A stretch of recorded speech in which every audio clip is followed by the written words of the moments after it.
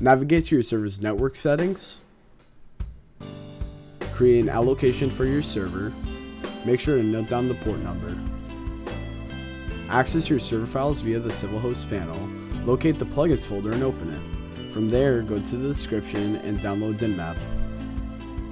After downloading Dynmap, upload it to the plugin folder. Then restart your server. From there, go to your Dynmap folder that was generated.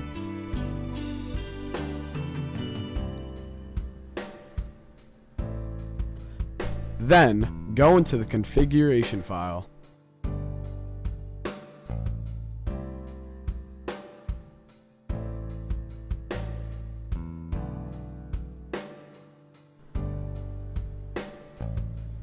Paste the port you noted down during the network setup.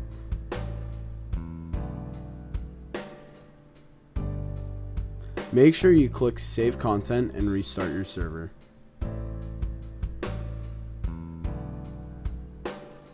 Make sure you have the IP and port copied.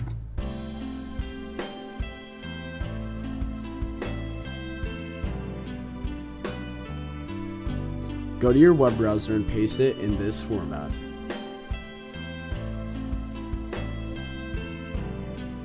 Now we have to render the world. Go back to console.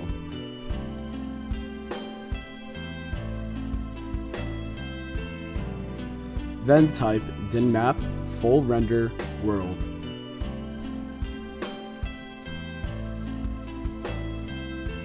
Then your map will slowly load.